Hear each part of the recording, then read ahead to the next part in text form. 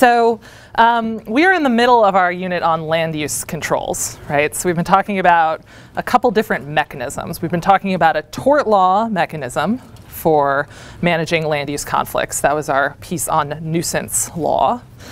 We've been talking about contract law mechanisms for constraining land uses. So we started with easements, right? One of the types of servitudes, the one that is more property-like. And then we moved last class to covenants.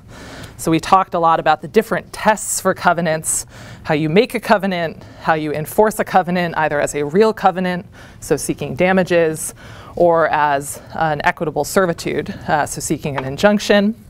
And we talked about some of the meanings of those different pieces of the test, like the touch and concern piece, right, which is the most complicated piece. We talked about the spectrum for evaluating that.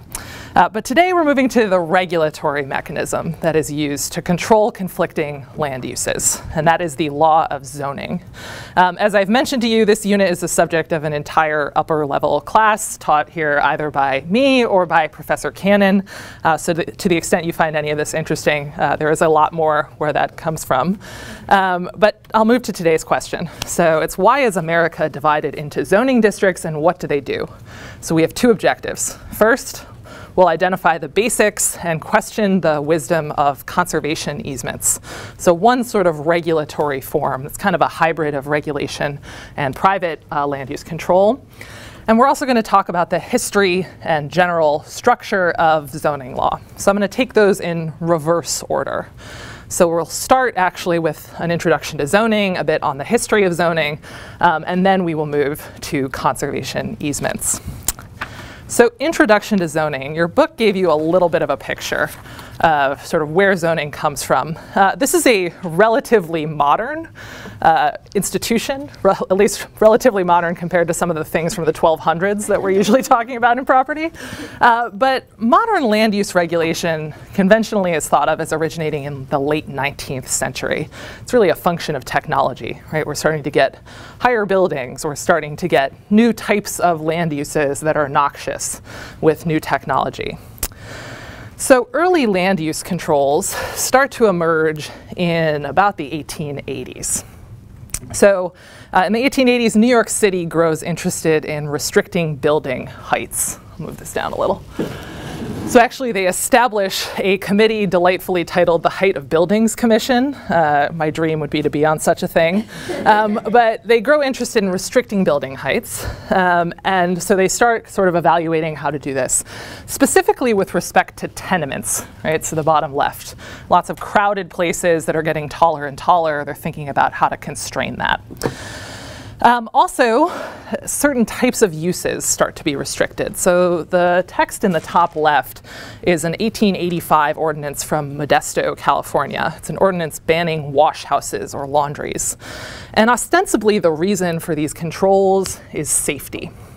So we're in the era of great fires, right? So tenements in particular are worrisome. They're often shoddily built. There's a lot of people cramped into a space with a single stairwell. So we want to restrict the height of these things to prevent sort of loss in great fires. Laundries too, wash houses, things like that, they actually involve boiling water on really hot stoves. And so laundry fires, fairly common, often resulted in the destruction of adjoining buildings or entire neighborhoods. So this is sort of what's giving rise to the need for land use control.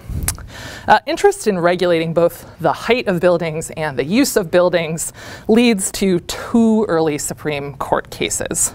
So the first comes from this scenario. There's a case called Welch versus Swayze. It's 1909. What had happened was this. Boston had restricted the heights of buildings throughout Boston to about 125 feet. But they'd restricted the buildings around Copley Square. This is the predecessor to Copley Square. Some of you might recognize the Boston Public Library there. They restricted the heights of buildings there to about 90 feet. As you can see, there's a non-conforming use, as we might charitably call it, which is Old South Church Tower, 246 feet high. The sort of astonishing incongruity there is also maybe what gives rise to the need to limit heights. We're seeing sort of big buildings starting to crop up, and Boston decides to take control of this. So anyway, this makes its way, a building owner who is trying to build a taller building, a building taller than 90 feet, sues, and this challenge makes its way to the Supreme Court in this case of Welch. And there, weirdly enough, he actually conceded that limiting the heights of buildings was legitimate, but said, as applied to me, it's unreasonable, just in this particular instance. Classic strategy. But the court totally deferred to the Massachusetts legislatures and courts' judgment, and it actually noted fire issues, the availability of water in Boston as potentially being an issue, and so said this is a reasonable height restriction. As I mentioned, cities are also trying to do use restrictions at this time. So Los Angeles, for example, splits cities into districts, limits 1 to residences, and it bans brickyards in some of these districts. And again, someone with a brickyard is upset about this and decides to take it all the way to the Supreme Court. Is asked again to weigh in on an ordinance as applied to that specific landowner. It's unreasonable to prevent my brickyard in particular. And the Supreme Court again upholds the city's ability to do that. And that is a case called Hadachek versus Sebastian, which is from 1915.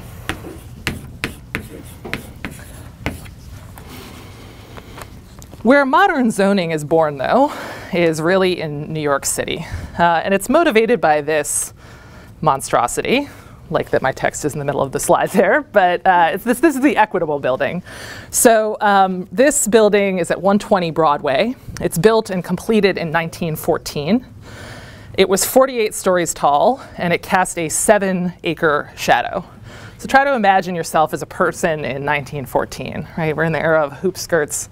They've just started taking cocaine out of Coca-Cola. 7-acre shadow is pretty terrifying. I've tried to give you a sense of kind of how imposing this might have looked, right, from sort of underneath it. So this building terrifies everyone. And they decide, the legislators in New York decide to try to ban this sort of thing from happening again with law.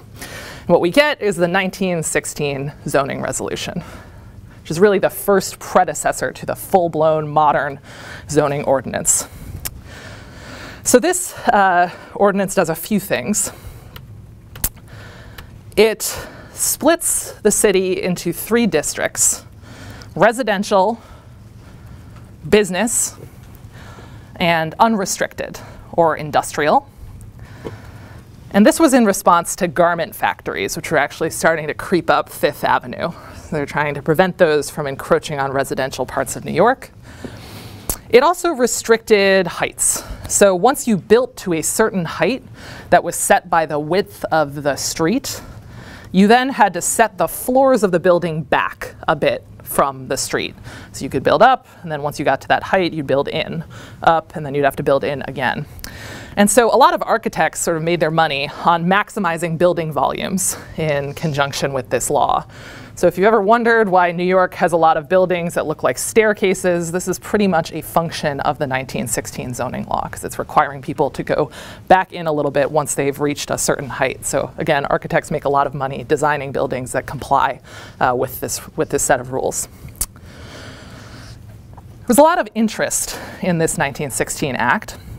And that led then Commerce Secretary Herbert Hoover to actually create a subcommittee to draft laws that would permit states to enable localities to zone. So remember, we've talked about before, local governments have to be enabled to do things by the state government. They have to have authority from the state.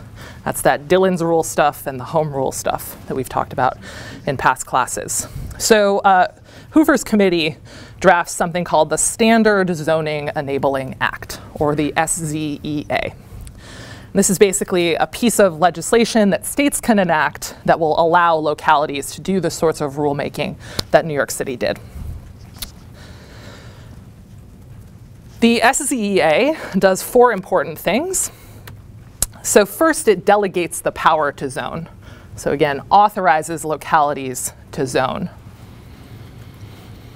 It also establishes procedures for things like amending your zoning code or making exceptions from it or variances, basically declining to enforce it against particular owners. So a set of procedural rules come from the SZEA as well.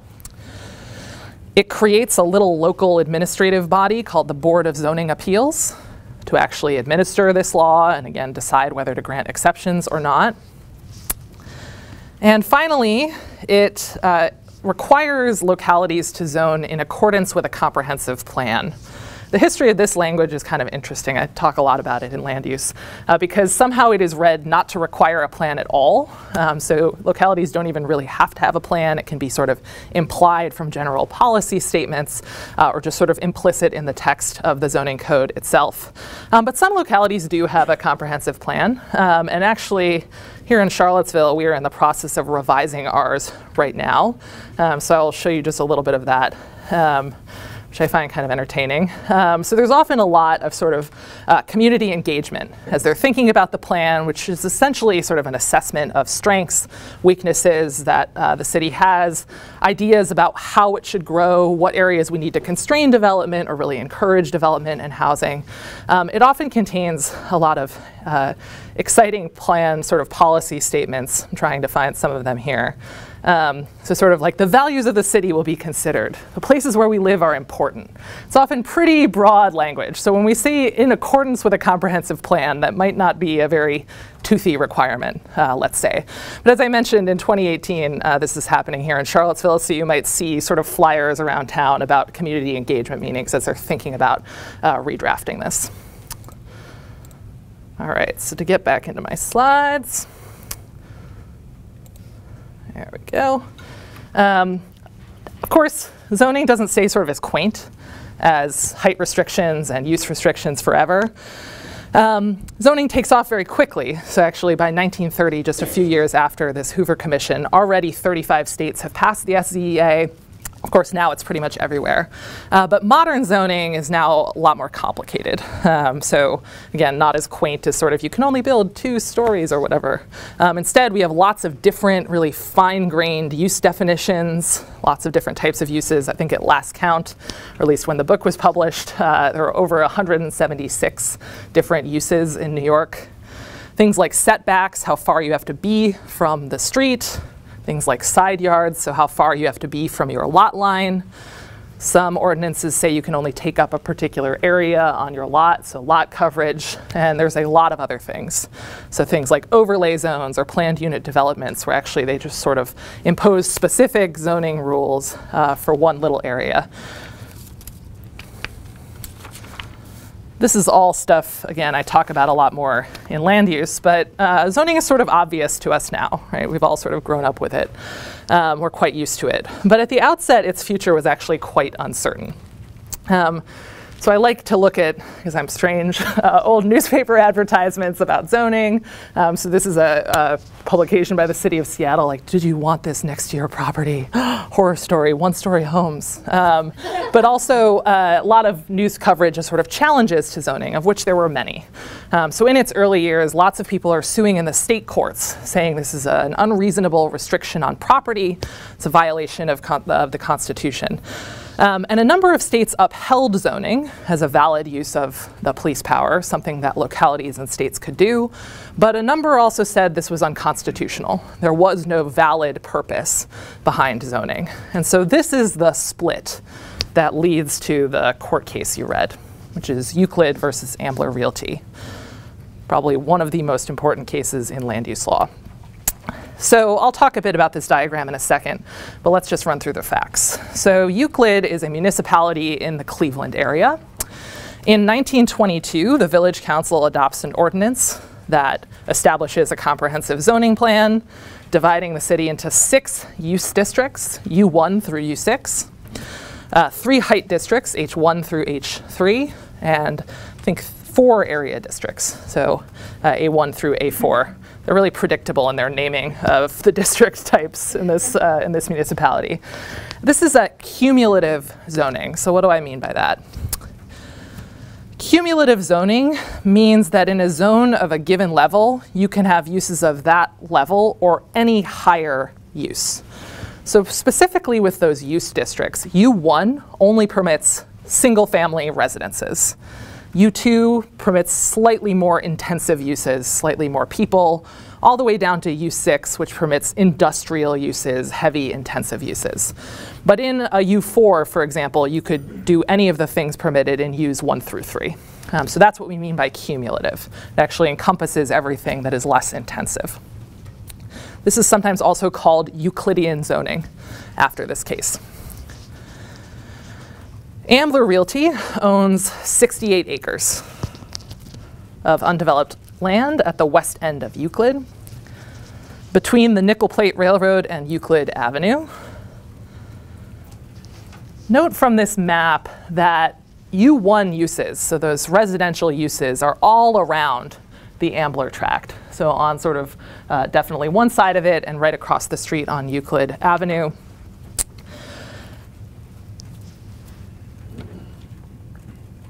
And so under the zoning scheme, what would happen is that industrial uses essentially would only be permitted if this zoning law was put into effect in that U6 area.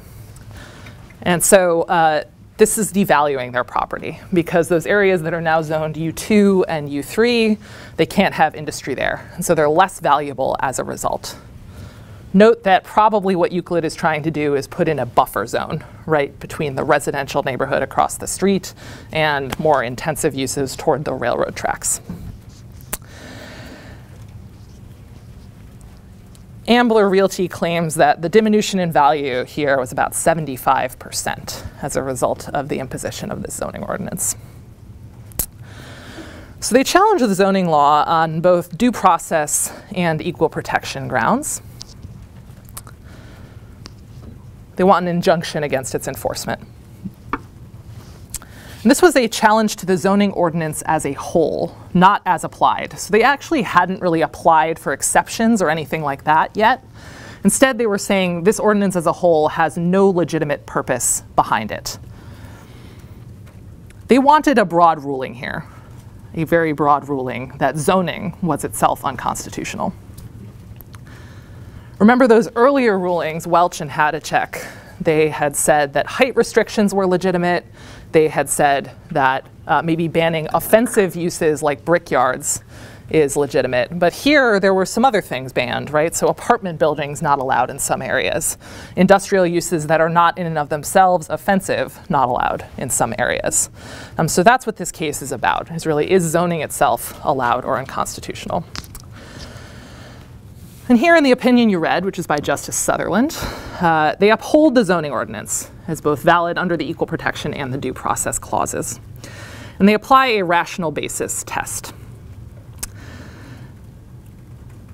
Under that version of the rational basis test, zoning ordinances must only be rationally related to a legitimate state interest. And so here, promotion of safety and security, maybe some other things. Note that they rely on an extensive analogy here to nuisance law. Right? That makes this seem less radical. Oh, this is a nuisance. We're used to doing this. Localities are used to regulating this. So they're kind of analogizing to nuisance law as a way of making zoning look less radical than it actually is. Court essentially ends up holding that zoning ordinances are constitutional as long as they're not arbitrary or unreasonable, which is another way of saying that they're substantially related to public health, safety, morals, or general welfare, some legitimate police power purpose. So health, safety, welfare, the traditional police power justifications. And this is still the general test. This is still the general rational basis test for talking about zoning ordinances. Is the ordinance rationally related to a state interest, safety, health, welfare? We're going to get more into sort of the reasons behind the holding in a second and how the court kind of comes to the justification it does. But first I want to give you three little side notes on Euclid. So with one exception, what's really interesting for people who study land use is that the Supreme Court has not heard a case about sort of the legitimacy of zoning since. They hear takings cases often, but about the legitimacy of zoning as an equal protection or due process matter writ large. Instead, the state Supreme Courts have really exercised control in this area. So the Supreme Court sort of makes this landmark Euclid decision, they weigh in one more time, and then they back away from it for now almost 100 years. So state courts are really where the most of the law on this is made. Second interesting side note, an article by Professor Dan Tarlock reports that actually after the oral argument in this case, the justices voted 5-4 the other way, so to strike down zoning as unconstitutional. And what's amazing, is sort of a procedural matter, is that one of the authors of the New York City zoning law in 1916 was named Alfred Bettman, and he was actually friends with Chief Justice Taft from back in the day. And so he urged Taft to allow the case to be re-argued and to allow him to submit an amicus brief on behalf of zoning. And he did, in which he heavily drew on nuisance principles. And so that amicus brief is viewed as having changed the whole history of land use, really. Without zoning, we don't have a land use class. And so when they re-argue the case, that changes the outcome. We come out the other way. So it's always amazing sort of how close we came to not having this thing that we all assume is sort of foundational. Third, the history of the Ambler site. Comically enough, this whole site ended up being condemned by the federal government. And so they end up using it during World War II to build a factory that made aircraft engines and landing gear. Subsequently, it became sort of a division of GM. And now, a comment on Canvas noted this, they have a lovely plaque on site as of 2016 commemorating the Euclid versus Ambler Realty decision. I have not gotten there yet. I will. I love property field trips. We'll rent a bus. We'll all go together. But just interesting post-history that actually Ambler really never ended up building anything on the site at all. All right, so I would like to do a little exercise here to sort of think about the court's reasoning. So here's what I'd like you to do. So on your notes sheet, there is a paragraph, passage 1, it's also part of the case. Please only read that passage for now. And what I'd like you to do is kind of circle 3 to 5 words or phrases that strike you as important reasons that the court is upholding zoning. So reasons from that paragraph that seem to be motivating the court in finding that there are interests here. And again, these can be legitimate or not. So you don't have to agree with what the court's saying or think it's a good thing, just sort of what is motivating the court. So 3 to 5 things. And then I'm going to have you weigh in with one of our polls. So here's my handy poll everywhere. So if you could just do that, let's say 3 minutes to read and kind of mark it up, and then another couple minutes I'll watch the results come in, and then we will see what you generate as the reasons why the court is reaching its conclusion here. Excellent. All right, so this is a word cloud of what's going on in Euclid, right? So it's always interesting to see, I do this in a bunch of different classes, sort of which things become bigger as we go on. So let's talk about some of the reasoning here. So I'll bring up this board quietly. So reasons for upholding zoning.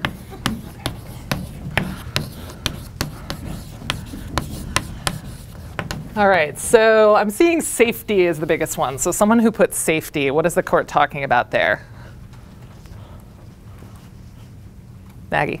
So they were talking about by having, it's easier to provide when there's a fire, know what kind of response to have and provide fire safety. Right, so fire safety maybe in particular. And so this kind of makes sense, right? That if a lot of the motivation for zoning originally was about fire, it makes sense that they would sort of continue it, right? That this would be an important motivating factor. The court had talked about fire in both Welch and Hadachek. So maybe felt like they were on strong ground there. So we've got fire as kind of a smaller thing there, but safety definitely being really important. How about children? What is going on with zoning and children here? Rachel? You mentioned decreasing street traffic, which is where children play. Right, so children need to play, and if we don't sort of protect them with zoning, there will just be sort of cars running around running them over. So we're trying to do this for the children, zoning for the children, to protect them in their play. Let's see. So security sort of related to safety, I think. I don't know why the word cloud keeps shifting, but how about environment? What's going on with environment? So what are they trying to protect when they're talking about the environment? Jeff? Well, they mentioned environment in the sense of rearing children and also in the residential character of the neighborhood. It just seems like a lot of language very much designed to protect the entrenched interests of the culture that currently exists. Yeah. Whatever future culture could emerge is just completely disregarded. Right, so we're trying to preserve the residential character. The environment is about preserving the existing surrounding space. So that's what they're talking about when they're talking about environment, preserving the residences, preserving the character of the community. What else? Anything else up there that struck any of you? Ethan? Noise. Noise, right. So what were they talking about with noise? We're talking about the apartments or industrial buildings and more traffic, Yeah. So traffic, industry, apartments. This connects to Jeff's point, I think, which is that if we change the character of the neighborhood, we're suddenly going to start to have, industry, traffic, loud noise in this beautiful, blissful residential environment. Anything else? Christian? More so to the standard of review, rational basis, but I noticed that they mentioned that the results have been set forth in very comprehensive and painstaking reports. Yeah. So, considering rational basis is something very important. Painstaking deliberation. As I always say, I think the words institutional capacity are going to be on my grave, because this is an institutional capacity point, right? Like, they've deliberated, they've drafted this ordinance, they've deliberated over it, they've considered it, and so we should not sort of disturb that painstaking deliberation. I'm going to abbreviate it IC, institutional capacity point. What else? Arena. I think in another attempt to make this zoning process not seem so extreme, they've harkened back to other things we've seen, like the fact that apartment buildings interfere with circulation of air and not behind the rays of the sun. Right, air, sun. This looks familiar, right? Two things for which we've historically allowed contractual land use restrictions, right? Easements of light, easements of air. Like you said, exactly, trying to make this look sort of less radical. They're just trying to preserve things that we've already let people do for a very long time. What else? How about parasite? I see that fairly large up there. So what are they talking about when they're talking about parasite? Jesse? I think they're talking about class. Yeah.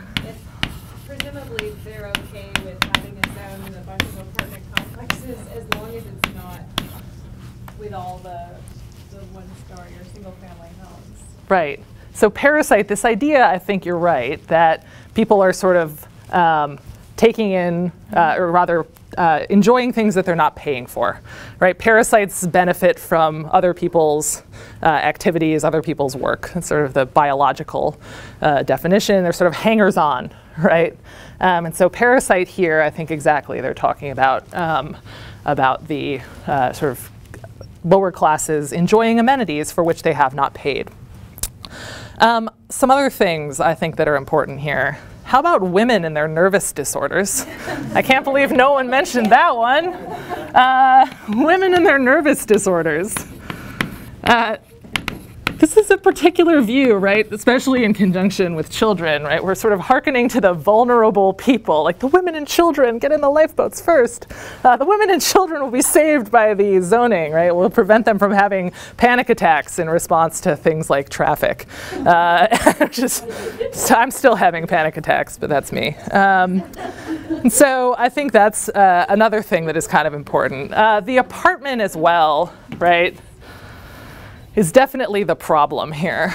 The apartment industry too, but they note sort of how an apartment is restricting the growth of residential communities. They notice as well, this is elsewhere in the opinion, but they say a pig belongs in a barnyard, not a parlor. And they're talking about apartments, and they're talking about what the pig is. And so this idea that apartments are inherently negative, that also has class connotations, right? Okay, so I think that's mostly what I wanted to talk about. Protection of property values too.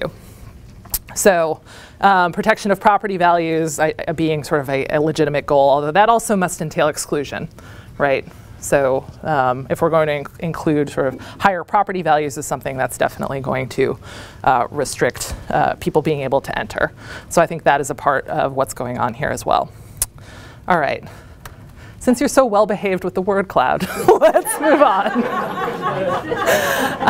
All right, so remember here, so we haven't talked about this yet, but we've mentioned class. But another element of what's going on, although it's not sort of as explicit in this opinion, is race.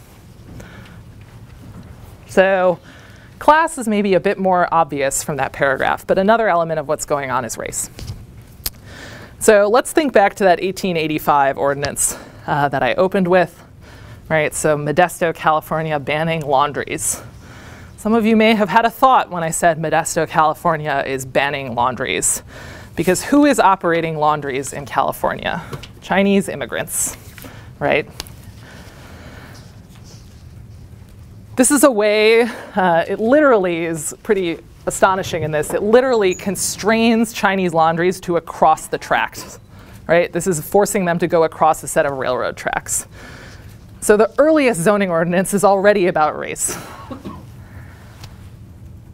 Zoning gets even more explicitly racial in its early history. The first attempt at it just sort of nakedly discriminatory zoning ordinance is 1910. Comes out of Baltimore. This is a newspaper article about it up on the slide. The ordinance, I'll show you the text in 1 second, essentially established separate neighborhoods for whites and blacks. And the way it did that was by preventing whites from moving to majority black blocks and preventing blacks from moving to majority white blocks. And so similar ordinances end up being passed by 11 states, mostly southern, including Virginia. The Baltimore ordinance, in particular, has an interesting history because it was motivated by a single person, which is George McMechen, who's on the right-hand part of the slide. He's a lawyer in Baltimore. He actually graduated from Yale Law School in the 1890s.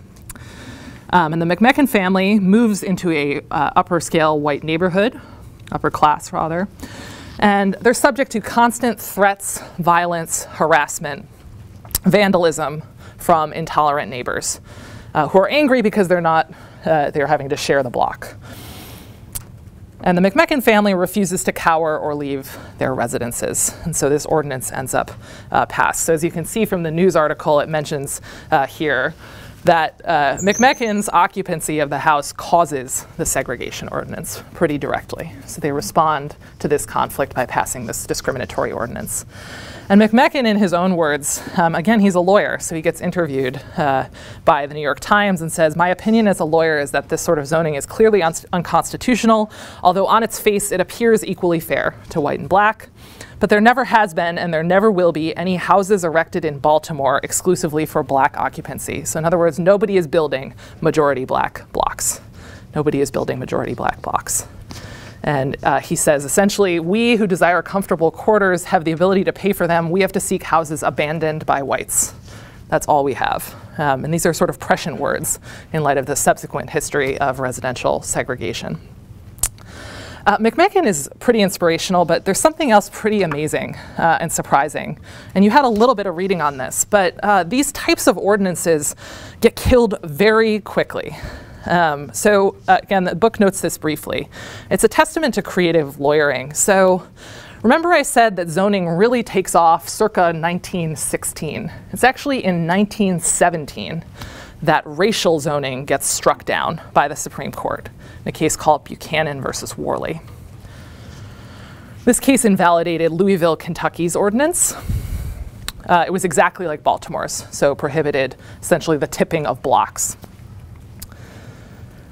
creative lawyering was this. Again, the book notes this quickly, but I want to make sure you hear it. So this was a due process claim based on the deprivation of the white owner's right to sell his property. It was sort of a setup. So in 1915, Worley is a prospective black buyer. He makes an offer to Buchanan for his property in a predominantly white neighborhood. Buchanan appears to have been sympathetic to civil rights causes, and so he accepts the offer, but Worley says he can't complete the transaction because it would force him to violate the law. So Buchanan sues Worley to force Worley to complete the purchase, but really they were kind of on the same side. And Buchanan notes that the racial ordinance is depriving him of his right to sell or lease the property, so violates the due process clause. Indeed, according to one scholar, actually Justice Holmes would have thrown the case out because he viewed it as manufactured, not really a real case about the issue, but he ended up shredding a draft that would have found as much and sides with the majority, says that racial zoning is unconstitutional, violates the due process clause. After this decision in Buchanan, zoning ordinances, for the most part, no longer explicitly require segregation. So they're not drafted explicitly like this. But there are other ways that segregation is maintained. So we've encountered one of them already, right? So private, racially restrictive covenants, Shelley versus Kramer. Until Shelley versus Kramer, between 1917 and 1948, those are really effective, and they even persist, as we noted, after that, although they're not enforceable, as a signaling mechanism. And in addition to private covenants, modern land use controls sort of indirectly perpetuate segregation. This becomes very effective as race and class dynamics overlap. So if you require giant lots with particular types of housing on them, you can functionally price lower income individuals out of a neighborhood. And so this, as again, race and class dynamics overlap, perpetuates segregated patterns. One thing that's interesting is that this purpose, I don't think, was distant from the lower court's mind in Euclid. So this is a long wall of text, but the important part is in bold. So this is the lower court opinion in Euclid, where the court says the result to be accomplished by zoning is to classify the population and segregate them according to their income and situation in life. So they view zoning as segregation, just a way of perpetuating segregation, and it as being problematic for that reason. And so I think, again, what's interesting, we've put up all these reasons why zoning is legitimate, but the lower court sort of recognized them as well and just thought that the nefarious ones outweighed the potentially positive ones. I call this mixed motives in zoning. So zoning is having had mixed motives basically since its outset. So there's lots of things, again, on the list that you generated that I think is, sort of valid zoning purposes, right? Fire safety. Probably want localities to regulate to prevent the drastic costs of fires. We might be worried about traffic. We might actually be worried about traffic accidents, even though maybe the language about children at play being sort of mown down by Model Ts is a little bit overblown. But the stuff about class, more negative, right? So I think the mix of motives is there, even in that paragraph in Euclid, which is why I like to have you do that exercise. As I said, this mix of motives still present in zoning and definitely present across its history. I like this. Again, these sorts of newspaper ads about zoning. This one comes from Houston in the 1940s. You can't really read it, but here are some of the things it says in the middle there, where it's addressing sort of why you should vote for zoning if you are any of these types of people. It says, Mrs. Housewife, keep honky-tonks away from your home, your church, and the school your children attend. Honky-tonks are bars, although I liked to imagine they were like musicians that were out of control, but no, they're in fact bars. So keep bars away from your kids. Mothers, protect your children against blighted slum areas that destroy both character and health. So again, even in that sentence, character, growing up near low-income people will cause you to lose some character, but then also the legitimate purpose, health, right? Mr. Homeowner, your home is your most important investment. Protect its value, which again has an implicitly exclusionary purpose. Again, mix of motives present not just through the 40s, but also today, and the reasons why particular land uses are undesirable. So you may have heard this term before, NIMBY, right? Not in my backyard. It's a term for people who, espouse sort of egalitarian values, but then are like, oh, I want more housing, just not next door to me, not in my backyard. And so it can be difficult to distinguish legitimate concerns. So I'm worried about traffic. I'm worried about sort of the capacity of the streets to handle more people, from prejudices, which is that I'm worried the apartment building is going to change the character of my neighborhood in some way that I don't like. We're going to talk a lot more about zoning policy and exclusionary zoning next class, but just a brief note on Euclid before we move on.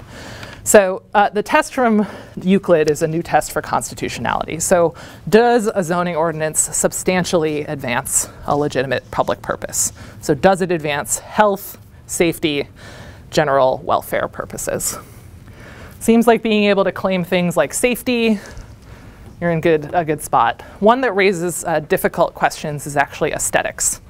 So whether zoning for appearance is legitimate. Seems like usually yes, although it's much stronger if you can claim both an aesthetic purpose, like we want to preserve a community's appearance, and a more traditional police power justification like safety. So that's one that often raises questions. Questions on Euclid or zoning generally? Carter. Could the aesthetic consideration be tied to like economic value though? Yeah, so you can try to tie it to economic value, exactly. Although you're, again, safer when you're talking about the best police power purpose from a court's perspective is health and safety, no question. So even sort of, yeah, more sort of property value protection is, you're on shakier ground, I think. Health and safety, if you can tie it to traffic, fire risk, anything like that, that looks like a real traditional police power concern. Anything else? All right, exceptional. So now I want to talk about conservation easements for a second. Helpful sign here, indicating the existence of a conservation easement. And I just want to walk through some basics. We'll probably end up talking a bit more about this next class. So conservation easements are kind of odd. They're a little bit of a hybrid between the sort of contractual land use restrictions we've seen and sort of full-blown regulatory instruments, because they couldn't emerge from the common law. The common law wouldn't recognize these kinds of things because they're sort of in gross, right? They're assigned to a particular person as opposed to being attached to land, at least of the beneficiary. And so there are agreements, they're legally binding agreements between a property owner and typically either a nonprofit organization like a land trust or a government agency. And these are agreements that restrict development on land covered by the easement. The property owner who donates the easement, predictably called the grantor. They retain ownership of the property, but they relinquish their rights to develop it any further, or in ways that are inconsistent with the easement as drafted. The organization that receives or buys the easement is called the grantee. Again, pretty predictable. They just hold on to that interest in the property, and they're usually the ones who are enforcing it, so monitoring the property to make sure that the landowner remains in compliance. Primarily for tax reasons, these easements are donated in perpetuity, so they are forever. Can't be time limited, and that's again for tax reasons. As I mentioned, they're a bit hybrid, so there is like an underlying contract that applies, but these programs have to be enabled by state law. So there's state law that will set out things like who can hold an easement, what sorts of organizations are qualified, local governments, nonprofits, et cetera. There is now enabling legislation in all 50 states for these. Particularly since the 80s, the number of land trusts and also the acres of land held under easements has really just exploded. So land trusts control about 37 million acres of land throughout the US. Large land trusts like the Nature Conservancy account for most of this. And state and local governments also hold a lot of these easements. So I think about 6.2 million acres at last count. So a lot of land is held under conservation easements. They're proliferating rather fast. So even since 2000, the amount has tripled, at least with respect to the amount of holdings by local governments. So they're growing quickly. So why we put land under easements? I'll talk about this from the grantor's perspective and then from the grantee's perspective. So pretty clearly, tax incentives, right? So this can be sometimes income tax incentives, sometimes estate tax associated with inheritance. Sometimes you get estate tax benefits, sometimes property tax benefits. So tax benefits, the main reason the grantor will give these easements. And from the grantee's perspective, there are a variety of reasons why grantees want easements. So this is better than nothing, right? This is a way of preserving the land on a sort of volunteer basis in the absence of regulation. And as a result of that, it might be sort of more politically expedient. So imagine you have the option to either engage in an easement program or to just prevent people from building. Probably going to be more politically palatable to create a voluntary easement program than to just tell people they can't build.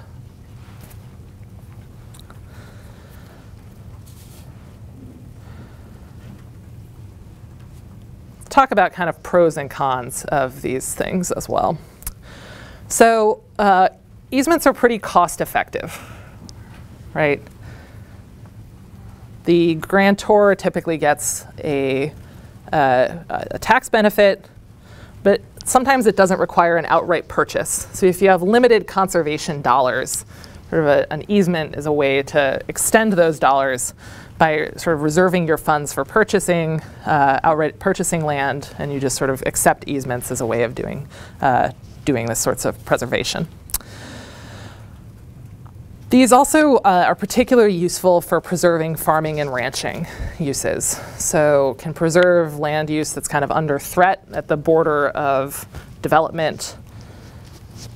And one of the reasons it's appealing in a lot of places, again, politically, is that small family farmers and ranchers can take advantage of easements to kind of protect those entities against encroaching development.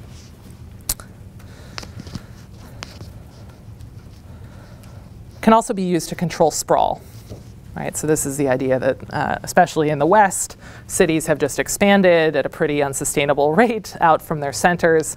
You can use easements to sort of constrain, to create a boundary between a city and the surrounding countryside.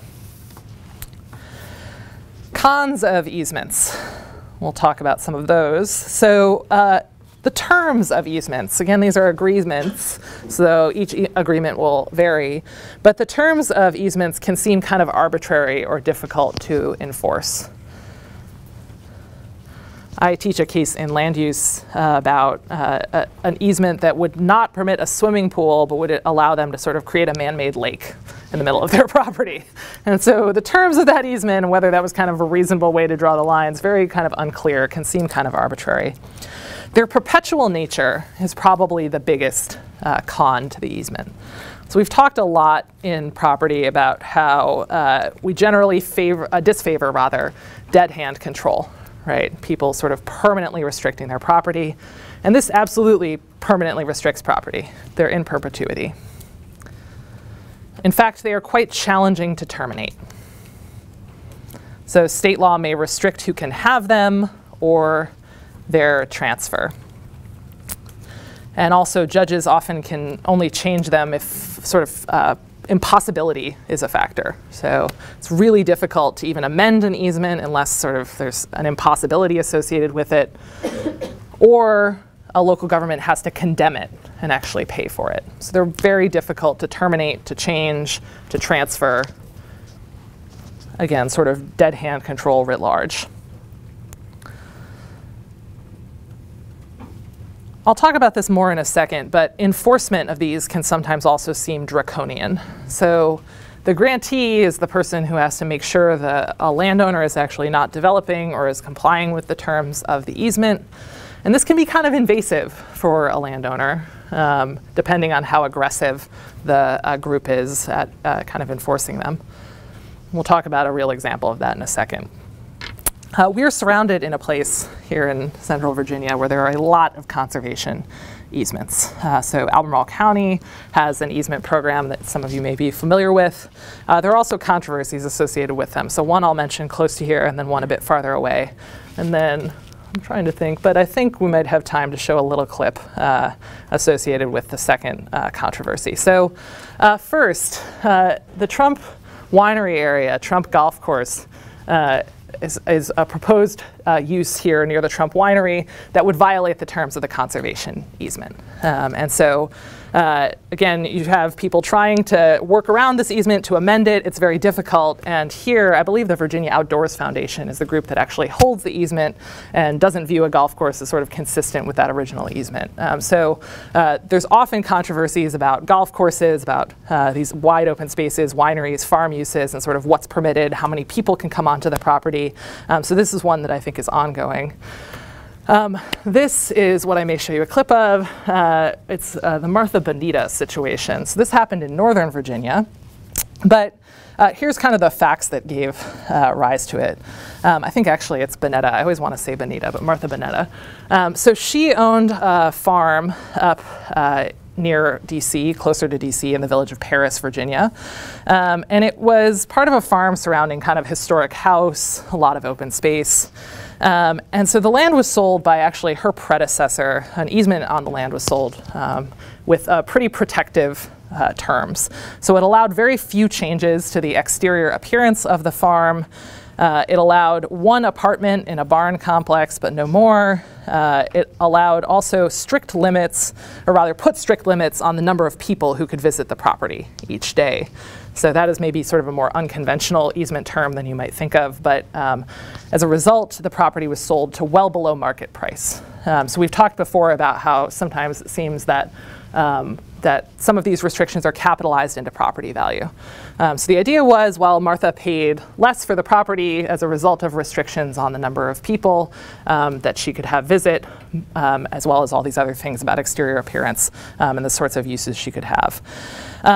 But what ended up happening was that Martha got fined about $5,000 a day after someone saw a picture on Facebook of a birthday party, a child's birthday party, where they were violating the terms of the number of people that could be on the property.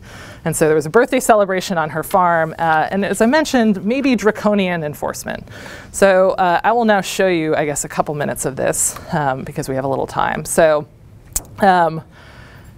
we'll watch just the first 12 minutes. So this goes on for a while. Again, it documents also this birthday party, which again, the PEC was notified about through Facebook as a violation of the terms, but also, as you can see, they're very worried about residential use. Of course, PEC, as I mentioned, this has a perspective, right? Sort of the people they found have a particular perspective and view on the situation. PEC, for their part, has their own view, which is that they had some reason to believe there might have been residential uses. They also mentioned, again, what I said earlier, that this was capitalized into the purchase price, right? So she paid a lower price for the property as a result of all these restrictions. And so even though it does seem draconian, you could have been aware based on the fact the document was publicly filed, available before your purchase of the property. What's interesting about the Bonetta situation, again, raises an institutional capacity argument, because after this film, after Martha got a bunch of publicity from it and from sort of this dispute with Piedmont, the Bonetta bill was actually put forward. So this is a piece of legislation that prevents local regulation of some agricultural operations, and specifically farm sales, agritourism activities as well. And so when we think about sort of how to control land uses, even though this seems like a private, or sort of partially private way that people agree on land use, conservation easements as a whole, turns out that even there we're seeing a lot of legislation that is meant to sort of constrain the application of them and their terms when it comes to particular uses like farming. As I mentioned, these sorts of easements are really proliferating. And so I think this is an issue for your lifetime as attorneys. So we might think, again, that their perpetual nature is a good thing, that preserving open space is important, that controlling urban growth, preventing sprawl is important, but they are really difficult to terminate. And as more and more of them get put into place, I think that we're going to start to see development come into head-to-head conflict with them. Again, they can be terminated through condemnation, or sort of change circumstances impossibility, but it is pretty difficult to modify them. Do we have any questions on conservation easements? We'll talk a bit more about them on next Monday, but Christian. You have to show that there is kind of a minimum threshold of risk that your land actually will be developed before you can get one, or can you just get like anything? Yeah, so I think that's kind of built into the idea that this is a bargain, which is that that groups like land trusts will only seek to get easements that are actually beneficial or that do pose some sort of development risk. So there's no sort of affirmative requirement, but it's kind of built into the bargain. Ryan? Oh, sorry, Christian, you follow up. Yeah. Is that reflected in the amount of tax break you get as well, like the risk that you could be developed? Is that a higher? Yeah, so another problem that these pose that I didn't mention is valuation. So valuation, sort of like how we should view the extent of the tax break. And that's really difficult to calculate, right? And it can be really difficult to calculate, particularly for luxury uses like golf courses, where it's sort of like, well, obviously this is valuable. Maybe it could be developed, but it probably wouldn't be, because probably it's there because a lot of folks want it. And so should you be able to get these huge $1 million tax deductions for putting an easement on your golf course? Again, we hope that built into the process, that folks like the Nature Conservancy are only going to take easements on golf courses if there really is some sort of development risk. But the valuation issue is a huge one. Ryan, do you still have a question, or was that similar? I was going to ask about golf courses. Yeah, right. So no explicit restriction, but we hope the bargain takes care of it. Jesse.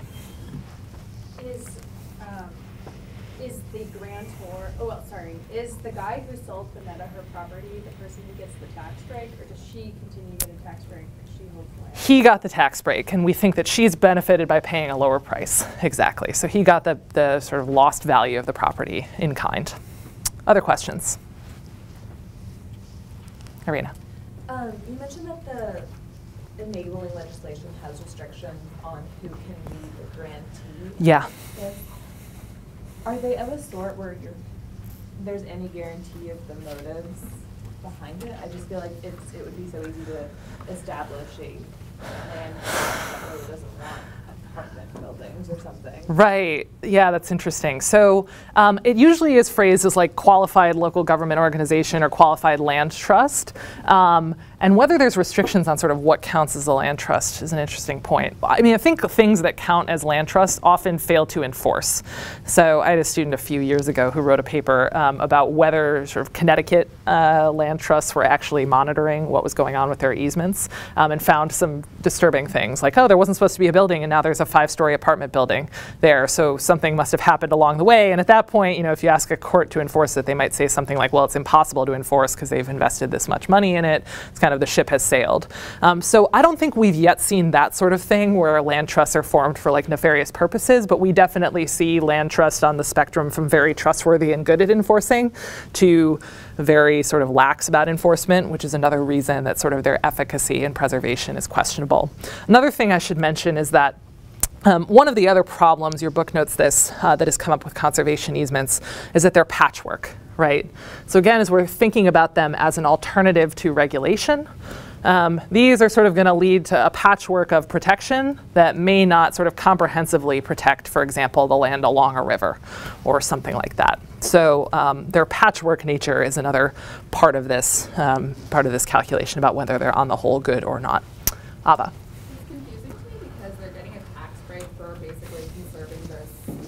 So that means that basically we're subsidizing their conservation efforts, and the public doesn't get any rights to be on that land. Right. So this is definitely a huge sort of, the democratic perception is a huge, another big critique of these sorts of things. So again, particularly when it's a land trust. So when it's a local government, we might think that at least indirectly we elect our local government officials. We hope that they're representing us in the easements that they're receiving. But when it's a nature conservancy, we haven't had any say over whether they're going to take an easement from the golf course. So this is the main, I would say, sort of more left critique of conservation easements, is that in fact they don't enable sort of democratic participation about what gets preserved, and they're sort of not transparent about who gets negotiated with or what the terms are, and that they're problematic for this reason. Any other questions? Carter. Can the easement regulate the intensity of the use? Like logging land or something like that, down so many trees at a time? Oh, interesting. So I don't know that they go into that fine-grained of detail, but even in like the Bonetta easement, you saw that there was like no apartments. So they can kind of start to get at some real use-based restrictions rather than kind of broad, no development. They can talk about the number of people on property. They can talk about, what sorts of uses are permitted, how many residents you can have, how many structures. I don't know that I've seen resource-specific ones like the one that you mentioned about sort of the amount of deforestation you could do, but one could imagine it. I mean, in that sense, they are kind of private agreements. So it would depend on the terms of the enabling statute and whether that would kind of be within the scope of what could be negotiated over. Any other questions? Great. All right, so a few takeaways today. First, conservation easements. These, as I mentioned, are a problem for your lifetime as attorneys. There are a lot of them. We might think about whether they're good or bad on balance. You might like them because they're voluntary, right? They accomplish good aims. They enable preservation. But they're really difficult to terminate. They may not be democratically participatory. There may be valuation issues. And so just kind of thinking about these will, I think, serve you well. Second, we talked about Euclid at the beginning. So Euclid is the case, very important. It upholds the constitutionality of zoning and sets the stage for modern urban development. Zoning ordinances are permissible if they substantially advance a legitimate public purpose, i.e. health, safety. Morals is in there, general welfare. Morals, it's sort of the most questionable one. We've sort of moved toward aesthetics from morals. So health, safety, and general welfare being the big three. As I mentioned as well, Euclid sets the stage for a lot of the key conflicts in land use and property law. So there's a lot of mixed motives in that decision and in land use and property regulation generally. We also talked about nuisance law being a role, or having a role here, right, in making zoning seem less radical than it might have been. And this history of zoning foreshadows its later problems. So that's what we'll turn to on Monday. We'll talk about zoning policy again, and we'll also talk about exclusionary zoning and some more modern rulings that have tried to remedy some of the exclusionary potential of zoning itself. That is it for today. I'll see you next week.